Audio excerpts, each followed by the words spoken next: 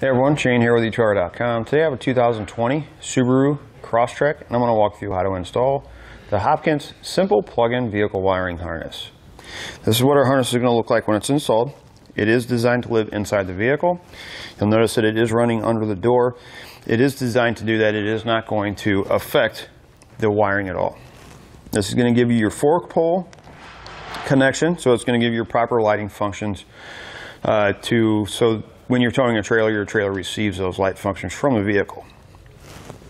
It's going to come with a nice dust cap, so when we're not using it, you can put on that dust cap and it keeps any dirt and debris from getting onto your connections.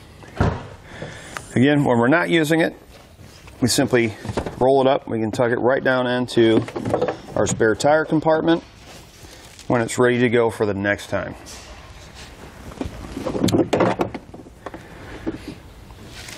When we are going to use it, you want to make sure you're running it over the rubber seam. Stay away from any connections where the door is going to make it down onto your threshold. As far as the installation process, it is going to be very simple. The hardest part about doing it is removing your panels inside the vehicle. Plug is going to be located right here on the back side, on the driver's side, right here in the back. The wiring harness, what makes it really nice is it comes with a converter box already installed on it. And what the converter box does is it protects the vehicle wiring from backfeed. So if your trailer has a short, the short's like the backfeed. When it backfeeds, the box is going to keep it from backfeeding all the way to your factory wiring to cause any further damage. Now that we've gone over some of the features, let's walk through how to get it installed. Start our installation.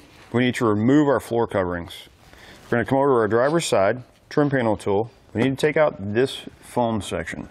We're going to have some fasteners right here that we need to pull out. And make sure you cover them, because they are plastic and they will pop out of there pretty quick.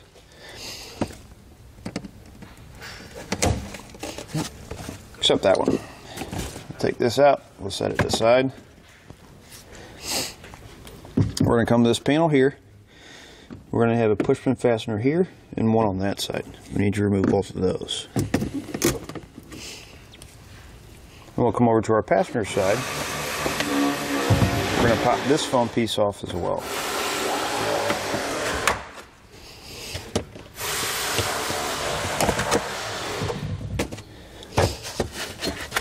Take those and we'll set them aside. We're going to take our threshold and we're going to pull up on it. We're going to work our way across until we get it loose, and we'll set it aside like that. Right down here in the corner on your driver's side is going to be your connector. It's going to have some blue tape on it. You can either leave that the way it is, or you can remove it. Completely up to you. Next, we're going to take our plug from our wiring harness. We're going to match it in with our plug on our vehicle. We'll plug them together. And then we have to find a place to mount our converter box. I think what I'm going to do is your kit's going to come with some zip ties. I'm just going to kind of roll this up as much as I can like this. Go ahead and throw a zip tie around it.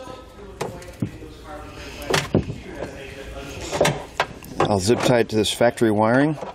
I'm going to spin this over and zip tie it right to my wiring there. And I have my 4-pole plug that we can hang out. That'll keep that secured.